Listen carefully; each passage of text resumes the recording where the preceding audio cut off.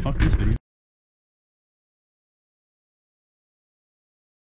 Hey guys, welcome back to another Mod Bros video. In this video, we are going to be doing a little bit of a comparison between our HMI-R kit versus a standard CETA brass breech thing. So this is essentially, this is the Omni internals that I got when I first got the CETA, and I switched out the breech to allow it to work with the brass breech that I have set up in here.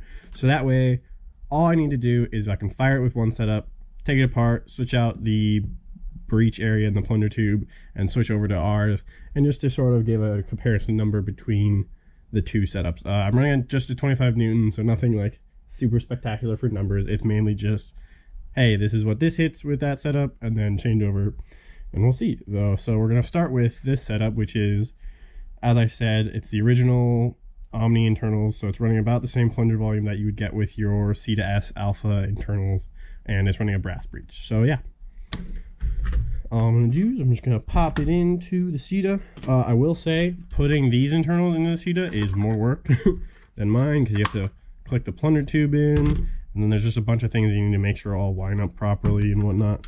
It's honestly really annoying. My internals are so much easier to fit. I'm not trying to brag or anything. Hashtag humble brag.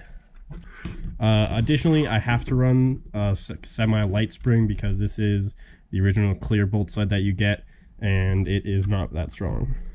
Spoilers, it's a bad bolt sled. But yeah. If you get the CETA S, you might get a different bolt sled. I don't think so though. I'm pretty sure they just have the one. And it's not that great in my opinion. Like, back when I first had this, before I made the Hovian internals, I was having a bunch of issues. But yeah, so it's running a brass breech, and we're just going to be firing off. Oh, this worker dart's broken. Oh wow, what a surprise. Alright, we're going to be firing off 5 worker Gen 3s through our little chronograph, just to get an average, and then we can switch over to the original setup. I don't really know like how optimal of a setup this whole thing is. In order to make this thing actually like good, I would need to like reinforce the plunger tube, get a metal bolt sled, all that jazz, and probably a stronger spring than what I have in there right now. But I mean, it's pretty light prime with a 25 Newton, chambers nicely. So let's get to it. 146. Hell yeah. I was gonna guess 150. So I mean, maybe the barrel's a little too long for the plunger volume in this setup. 167. So I mean, like, decent numbers. I would say this is definitely sort of showcasing 161, that with a light spring, with this particular setup, you're going to need to run a heavier spring if you want to get to 200. 164. And sort of show you guys it chambering. And 160, and that's all the darts. So an average of 5 worker darts get an average of 160. Hey, that's pretty all right. I mean, like, the CETA S base sort of comes at that level, and I don't know how a 25 Newton compares to the spring that comes in that. This 25 Newton, I have no idea how much compression it has. It has a little bit of pre-compression, but I don't think it's reaching full compression like I would like it to. I was gonna try and test this with the Hillman, but getting the Hillman to fit in here with all that pre-compression was dumb. All right, guys, so yep, the brass breech CETA internals XPT, this XPT only has around like 50 cc's, whereas this one has around 80. With the 25 Newton, I was getting an average of 160 with worker Gen 3s. So now I'm gonna switch it over to my setup. Let's see how she rolls. Oh, what we got there? What we got? Oh, there. Empties. Oh. That's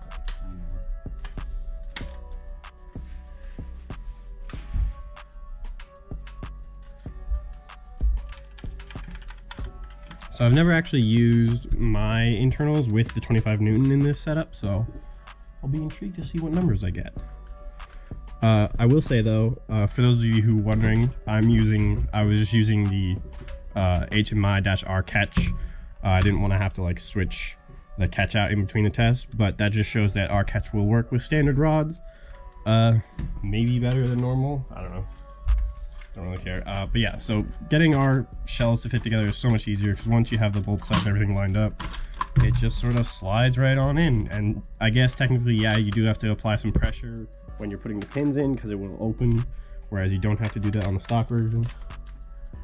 See, you threw that worker dart at me, but I don't know where it went. I threw a rival at you. Oh. Okay. Well, I'll just start loading up the mag again. We're gonna do 5 more worker Gen 3s, and then we can compare the numbers. Alright guys, so I have the CETA set up with the original internals and everything, running the 62 Hillman. I'm gonna be running the 62 Hillman in both tests, that way I keep it consistent, and firing off 5 worker Gen 3s in each test. The prime, the prime is fairly easy. I just didn't pull it back all the way. Well, I basically let it go. But yeah, so firing off 5 worker Gen 3s over our Saturnaeus chronograph. 107. Whoa, what the fuck? That can't be right. It's not right at all. That doesn't make sense. Hang on. That's false. 153, that's more like it. So I'm having some catching issues because I'm running the homemade internals catch. It should work, but I think just this rod is not the best. Oh Jesus. Alright, well, I think that's this test done. Just not getting it to consistently catch or anything. May need to rotate the plunger rod. Do I have the plunger tube in properly? Yeah, I do. So I don't know why. I don't know why I wasn't catching. My catch looks fine. I'm gonna put it back together and see if I can get that working. If not, I'll just end this test there. I don't know. I mean, running these internals, you can kind of expect some problems. I mean, this stock plunger rod is really not that good. The stock bolt sled's not very good. Yeah, just alright. Guys, so we'll just do one last shot.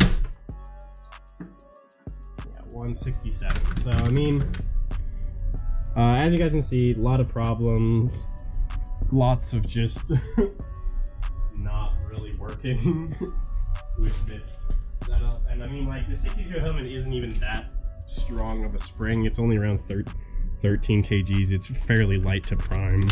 It's just these internals are not good. But yeah, I totally could probably get better results running a lipped plunger tube and everything, but it just doesn't seem worth it in my mind. I hate bolt sleds. This bolt sled design is terrible. They just don't really work very well. A lipped plunger tube design is so much stronger and everything. So yeah, I mean, it works. Now I can sort of give you guys a proper comparison, but sorry, it hasn't really been working very well. But yeah, I'll switch over to our internal kit, and then we'll see what kind of numbers we can get over the chronograph. I'll give it the benefit of the doubt and say like 160s with the Hillman spring is all right, because I mean, I think what people have been getting with the CETA S is around those numbers with like a relatively close spring and everything.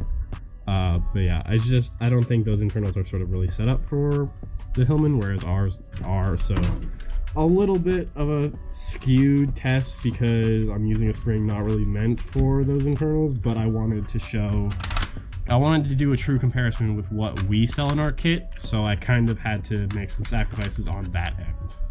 So sorry if you guys don't like that, but I mean, just really want to show off. So much easier to prime, it actually catches and holds and everything. And now I can fire off some worker Gen 3s with our internals over the chronograph. I'm actually lined up properly. 206.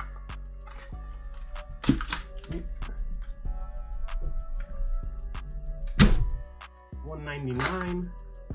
Kind of chopped that dart a little bit, I think. Oh yeah, it got smushed a tiny bit. And 200. So averaging around 200 with the 6200, which I'd say is pretty good. It's a really light spring. I mean, it's not not really hard to prime. I love it. But yeah, so averaging almost 40 FPS higher, running the same spring and barrel setup, I'd say that's a pretty nice improvement from those internals to this, because I am increasing the plunger volume by around 30 cc's and then also decreasing dead space, and it's just a lot better. The prime is so much nicer because you're not having a flimsy this whole setup. You're not losing dead space because you have to have the breech go into the plunger head. It's just much more efficient design in my opinion. A little biased, but whatever. Yeah, so this didn't really go as I planned. I would have loved if this has worked better, but I guess it just wasn't made for good things. Wasn't really made properly. I don't know why. Plunger rod looks fine. I don't know. I just was having trouble catching. But yeah, so that's gonna be it for this video. Probably a really short one. And probably a bunch of random cuts of me trying to get this stuff to work.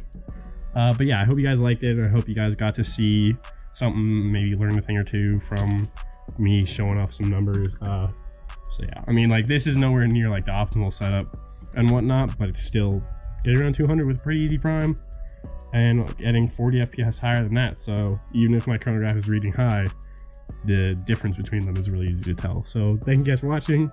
Drop us a like and a comment if you have any questions, and leave us a like if you liked the video, and we will check you out in the next one. Make sure to check out our Etsy and our Patreon, and we'll see you in the next one.